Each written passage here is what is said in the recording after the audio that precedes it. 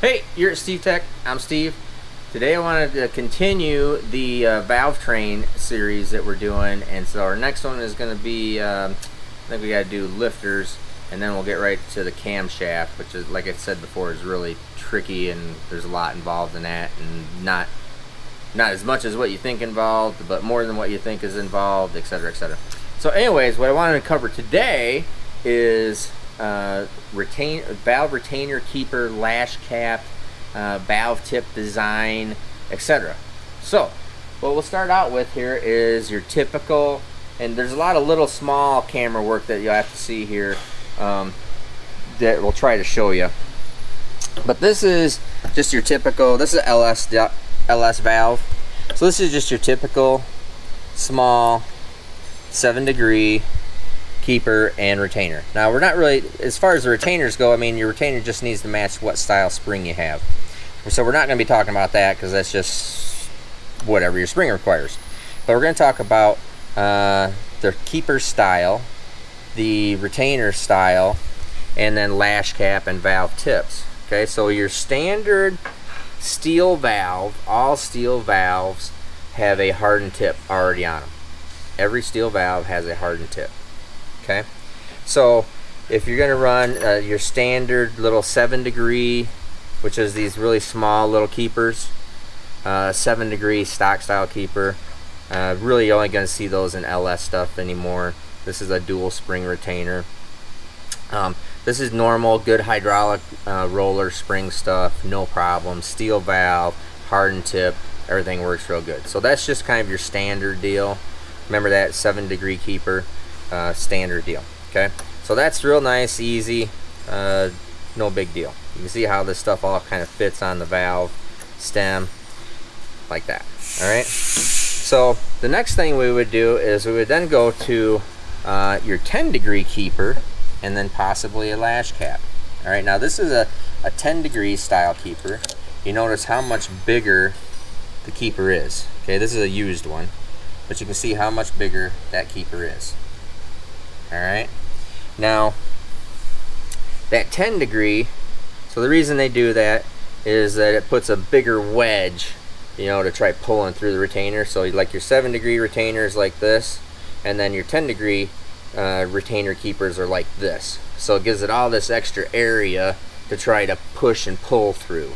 Alright, now as far as the lash cap, now let's still talk with steel valve. The steel valve, the tips are hardened, but they're induction hardened. They're not actually have a hardened tip pressed into them. We'll explain that in just a second. So they're hard. You can put a lash cap on there, and what that does is gives you more area for the rocker arm to ride on. Okay, that area right there is bigger for the rocker arm than that area. Now you do have to have this special keeper, a lash cap style keeper that has that recess. You can see the recess there,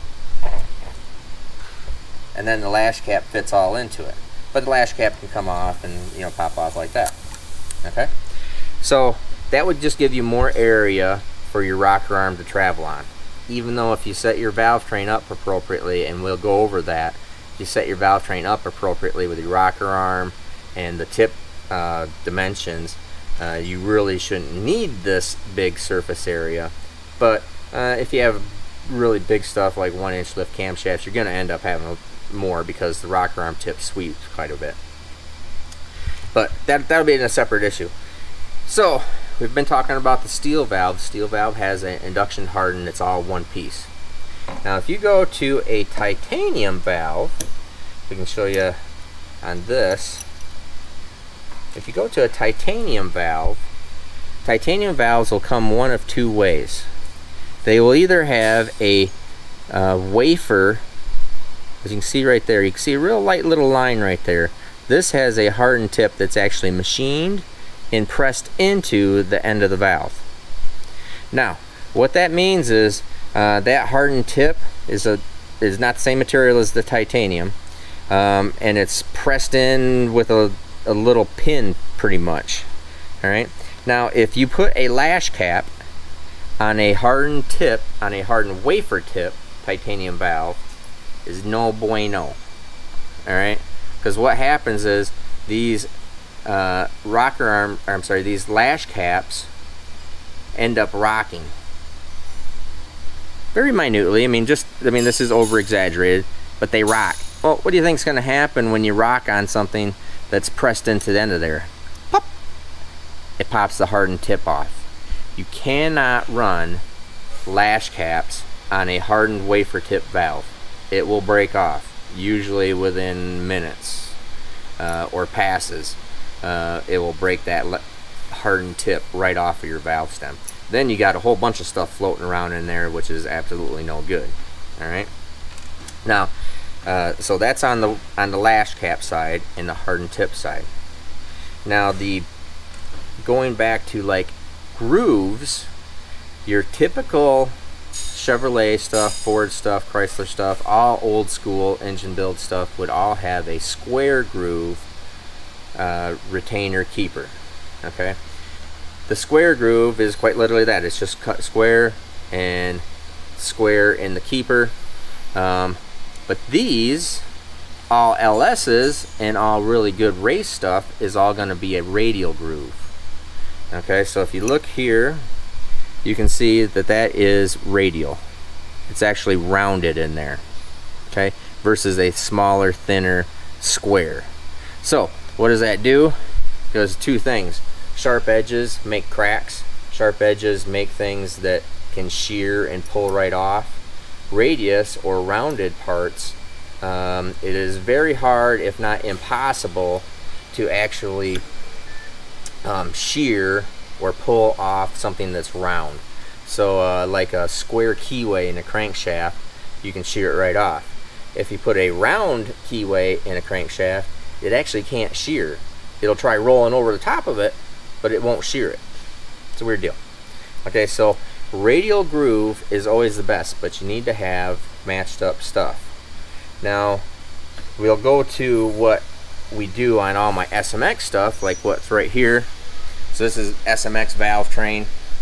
You can't really see the retainer keeper in through here. So I mean, this is that small spring, like we talked about the small springs before. And this has what we call a sewer lid style lash cap keeper. Alright, now I'll show you that. So this is what is the ultimate. Let me put this back together so I don't lose all this stuff. These are for individual jobs, so I want to make sure that I keep this stuff all together.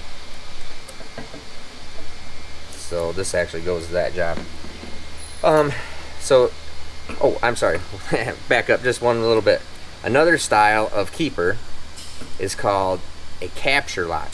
So this is a really nice setup. If you have a hardened tip in your valve stem, so this is a titanium valve, okay? This particular valve is not a hardened tip because it's out of one of my SMX's.